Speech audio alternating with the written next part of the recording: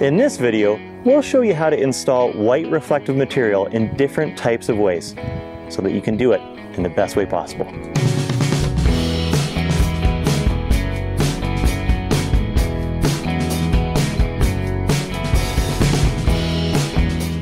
There are many trade names and common names that refer to the material that we are talking about today. So for the purpose of this video, I will only be using generic names, such as white fabric or tarps. An overview of the topics regarding white reflective material that we will cover today are the purpose of white reflective fabric, what to look for when buying fabric, discussing if fabric or tarps is a substitute for summer pruning, different ways on rolling out and rolling up the tarps, proper tying and securing, discussion about when the tarp should be out in relation to harvest time, and rolling up your tarps, and long-term storage. Let's start by talking about the purpose of white reflective fabric or tarps. Now, the reason, which is probably the most obvious, is that the material should increase the color of the fruit, and in turn increase the value of the apples. Now, reasons that may be less obvious are that the fruit may be able to be picked sooner due to the increased color on the fruit, and in turn make your apples last longer in storage. And another reason is that you may be able to reduce the amount of picks that a particular variety requires and save on labor costs and extra time needed at harvest. Installing fabric is certainly an additional step that takes time and money, and it may not be the correct choice for all growers in all cases, but when used correctly and in the right situations, it can certainly increase the crop value. If you have decided that a reflective fabric is right for your farm, the next question on your mind should probably be, which fabric should I buy? There are several companies with quite a few different products that are available on the market today. So here are some of the most important things to know. First of all, don't confuse one-time use reflective foil materials with proper multi-use white reflective materials. Scientific research has definitely shown that shiny metal-looking foil materials, in many cases, actually cause certain storage scald problems.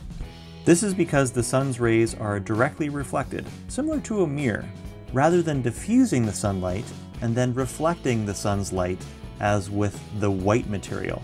Be cautious of materials that are very porous or have a very loose weave.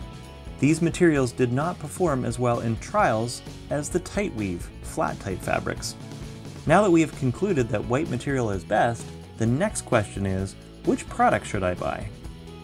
Now there are quite a few options, but here are some key points. Price point is a main factor for most farmers, and buying white reflective fabric is most often no different than buying other items. You will most likely get what you paid for. Very inexpensive light-duty fabrics will often only last a season or two, while heavy-duty tight weave fabrics, if treated properly, can last 5 years or more. If you have the ability to buy a product that is of good quality at a reasonable price, you'll be in good shape. Another factor to consider is if you want to have the option of driving equipment over the tarps. If so, I would certainly suggest the heavier material. The width of the tarp should be wide enough to hopefully cover about 80% of the row from tree to tree, as you will need some wiggle room from each group of trees on either side. For example, if your rows are 10 feet wide, do not buy tarps that are also 10 feet wide, as it will be a headache to try to install and roll up the tarps. Figure out how many rows you have in total and the lengths of each row, and then do the math to figure out how many rolls you will need. Now, a common size is approximately 250 feet or roughly 80 meters, but make sure you confirm your manufacturer's roll size before you place the order.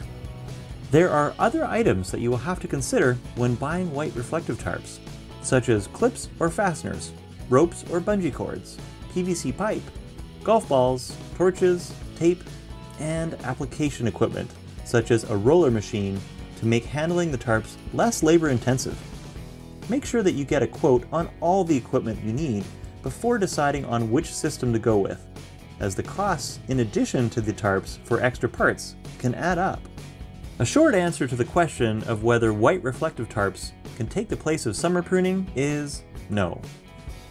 Having said that, a smart grower may be able to reduce the amount of summer pruning by using a growth regulator, such as apogee, and then get away with a much quicker summer pruning job before or after applying the reflective tarps. There are many different ways that these tarps can be handled, and some ways are certainly easier than others. Now, if budget is your #1 concern and you have the extra time, perhaps you may choose to roll the tarps out by hand, but keep in mind that they are often harder to roll back up than roll out. Also, without multiple people, it can be difficult to roll the tarps uphill.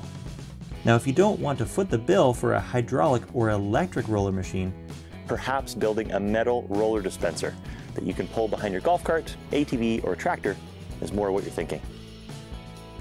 Now, this method works quite well, but the main challenge will be when you have to roll the tarps back up at the end of the season. By far, the most preferred method of dispensing and rolling back up the tarps is using an automated roller machine. Although the initial capital outlay is more, time and extra back-breaking work will be saved. Because these rolls of tarps are often very heavy, it is best to make use of multiple pieces of machinery if available. Now, for this example, you will need one tractor with the roller machine installed on the 3-point hitch and a separate tractor with forks. Since the rolls are heavy, it is best to use forks to lift the rolls onto the dispenser machine. If you maneuver the tractor just right, you can actually almost entirely eliminate the need to lift the rolls by hand. After the plastic bearing is in place, it's time to start rolling out the tarps. If it's not too windy, of course. Now, keep in mind that these long rolls of tarps act like a gigantic boat sail, so check the weather forecast. Now it's time to drive down to the orchard rows where we will be applying the tarps and get started. Double check that you have all the tools and supplies required, such as pre-made bungee cord lengths with hooks already applied, golf balls or something similar to that size, a blowtorch or hot knife, a utility knife or other very sharp knife, measuring tape, spray paint or large permanent marker, extremely strong vapor barrier sheathing tape, and ratchet and socket with the proper wrenches for the roller machine. Let's make sure our reflective fabric or tarp is centered as close as possible to the row, and then let's get rolling. Now remember, the safety of you and your workers is always first. When operating any machinery, wear proper clothing that is not baggy, and keep a safe distance from all moving parts that could potentially hurt you. You will need at least 2 people to dispense the tarps efficiently using the roller machine. One operator should stand by the actuator valve so that the speed can be adjusted or stopped when necessary, and the other worker or workers should be responsible for guiding the tarp down each row so that minimal adjustment needs to be made when fastening the bungee cords after the tarp is fully pulled out of each row. Now that the tarp is pulled down the entire length of one row, it's time to cut the tarp. You can cut the tarp with a regular utility knife, but then you'll have to singe the ends anyway. Otherwise, most of the tarps will start fraying almost immediately. I prefer to actually use a hand torch to cut the fabric, as it singes the plastic weave at the same time and reduces a step. Now, another option is to use a hot knife to cut the tarp, which also singes the edges as well. But remember, if you're using a torch, be careful not to light any dry grass or twigs on fire. Cut the tarp back in the row at least 3 or 4 feet away from the main road or edge of the adjacent row. This will give you more room when using other roadways and using farm implements. Once the tarps are rolled up and put away in storage, there is no way of telling which row they were custom cut for in the previous year. Now, most orchards have many different row lengths, so make sure you label each tarp on both ends with either spray paint or permanent marker before you forget. Now, before the wind picks up, we better get our tarp tied down. And one important tip in regard to the wind is to make sure the tarp is attached to the first end and then pulled tight before the rest of the bungees are attached down the row. Loose tarps flap in the wind and create lift, which is not a good thing. Tying the tarps down correctly is probably one of the most important jobs, so let's get to it. We will need a large number of bungee cords and hooks or golf balls for fastening the tarps to the trees or posts. Most often, the bungee cords and hooks are not pre-fitted to one another or the tarps, so so you will have to pre-cut the lengths to suit your particular orchard. Now the examples I am using refer to an orchard that has a 2-foot by 10-foot tree spacing, or 60 centimeters by 3 meters. If you have a different tree spacing, make sure you recalculate the numbers to suit your orchard. Now I usually cut each bungee cord approximately 5 feet long, or 1.5 meters.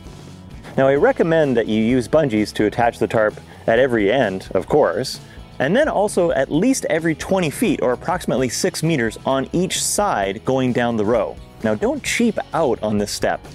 Gathering tarps on your neighbor's property after a windstorm is not a fun task. Once the bungee cords have been cut to length, make sure that they are properly singed with a torch so that fraying can be minimized. Putting a ball underneath the tarp and then wrapping the bungee cord like this around the ball and tarp takes a bit of extra time, but it works very well in securing the tarp and reduces the potential of tearing or ripping. If you don't tie it down the first time, you can always take a mulligan. There are multiple styles of hooks, but most of them work in a similar way. If hooks are your preferred method, I recommend doubling up on the tarp end to add strength where the hooks go through, and also put the hooks into the tarp on 2 separate spots to increase the surface area where the hooks are stretching the tarp to reduce the chance of tearing. Now I would also recommend placing the hooks at least 6 inches or 15 centimeters away from the edge of the tarps. As you can see, these metal hooks have 2 contact points, and these plastic ones only have 1 contact point. Some manufacturers have a reinforced weave on the edges to place the hooks through, and some don't. But when in doubt, follow the manufacturer's specifications and guidelines. Now there are pros and cons to which height you choose when attaching the tarps to the tree trunks or posts. Now if you choose to attach your bungees up at a higher height, such as 2 feet or 60 centimeters, you will get more airflow under the grass and possibly slightly more light into the bottom of the fruit canopy. The problem that can arise with this method is that high winds can put extra stress on the tarps and tie downs. Now if you choose to attach your bungees at ground level and the orchard floor is often very wet, there could be mold or mildew that forms on the tarps. However, wind may be less of an issue. Now in my experience, I have found that about 8 inches or 10 centimeters is just about right with all issues considered. There are also many ways to tie the bungees to the trees or posts, but I have found that this method of only pulling the cord behind the tree or post and then putting the hooks in at least 2 locations is very quick and also works very well. It is possible to forego the bungees and hooks and just shovel dirt or place rocks on the edges of the tarps to weigh them down, but this can be very difficult, time-consuming, and a messy process. Also, keep in mind that shoveling dirt or rocks on the edge of the tarps can make them less reflective, and therefore make them less effective for doing the job they were designed to do, which is reflect the sun's light and ultimately help with coloring up the fruit. Now, unless no other option is available, I would certainly not recommend securing the tarp with dirt or rocks. In regards to timing of when the tarp should be put out in relation to harvest time, remember that it is usually best to lean on the side of longer than shorter. Now, in a very minimum amount of time before harvest, assuming ideal conditions, is about 3 weeks. But in most cases, it is beneficial to have the tarps out at least 4 weeks or more before harvest to get optimum benefits out of your material. Now it is possible to set up the tarps for more than one type of crop in a season, providing the crops you're dealing with have a maturity date that is far enough apart. Maximizing your potential of your investment can pay off with careful consideration. It is certainly possible to walk on the tarps and still have them down when harvest is happening, but it's not ideal. If you're short on time during harvest and don't have the time to roll up the tarps properly, you can untie one side of the bungees and secure them to the other side. Keep in mind though that you will have to ultimately pull the tarps back out into the flat position when rolling them up later. Now the best method is to properly roll up the tarps right before harvest. And there are some important factors that need to be considered when it is time to do this task. Use quality tape with good adhesion when attaching the tarp to the PVC pipe. I have found that if tape is not used, the tarp will have a tendency to spin freely on the PVC pipe, and you won't be able to continue to wind up any more tarp on that particular roll.